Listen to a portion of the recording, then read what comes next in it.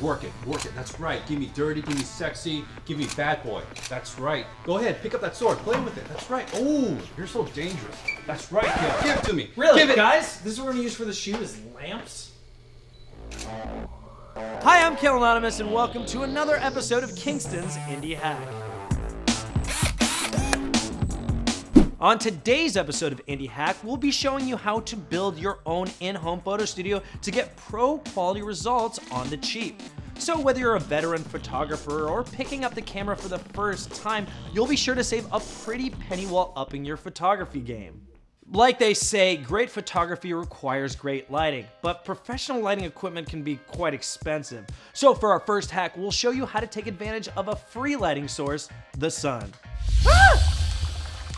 To get started, you're gonna need the following items: sturdy table, preferably square, roll of white background paper, foam core board, duct tape, and scissors or knife. First, you're gonna wanna position your table near a window with a lot of natural light. Make sure you have enough space to move around the table though. Next, securely tape the open end of the paper roll to the wall or ceiling. Now unroll the paper across the table and tape the sides to secure the backdrop. Then prep your subject on the table. Depending on the amount of light coming from the window, you may need an extra fill light. To do that, take your foam board and position it opposite your window. Make sure it's cut to a size that's bigger than your object to properly bounce enough light. Now set your tripod, adjust your camera settings, and pop in a trusty memory card like this Kingston Class 10 and shoot away.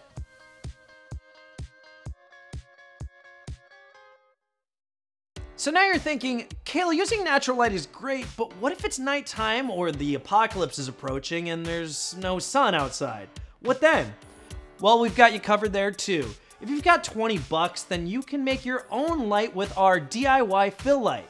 Here's what you'll need: desk or floor lamp with standard shade, daytime fluorescent bulbs, aluminum foil, white bed sheets, clothespin or pony clamps, and scissors.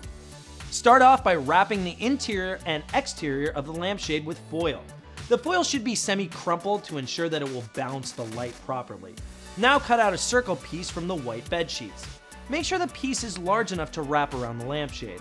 Finally, wrap the bed sheets over the lampshade and keep it in place with a clothespin or pony clamp.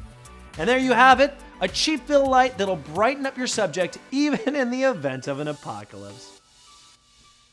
If you're looking for the perfect light box setup for your home, we've got a good hack for you. We're calling this one the ultimate light box. Lightning. Here's how: cardboard box, white Bristol board 20 sheets, parchment paper, duct tape, scissors or knife, pencil or pen, ruler, and a glue stick. First, using a ruler, measure 2 inches from the edges of the side, marking multiple points. You'll need to cut out square holes on 3 sides of your box. Leave the bottom and back alone. Next, completely cut out the front of the box. This is the side you'll be shooting from. Now cut the Bristol board into 2-inch strips. You'll need about 16 strips or more depending on the size of your box. Glue the 2-inch strips along the inner linings inside the box. Now take another piece of Bristol board and cut it so the width is the same width as the box. This will serve as your cyc wall background. Now cut the parchment paper into squares, making sure they're the same size as the sides of your box. Tape the paper squares to cover up the holes on the sides, except for the opening opposite the background. Finally, position your box under a light source, such as a desk lamp, and you're ready to shoot.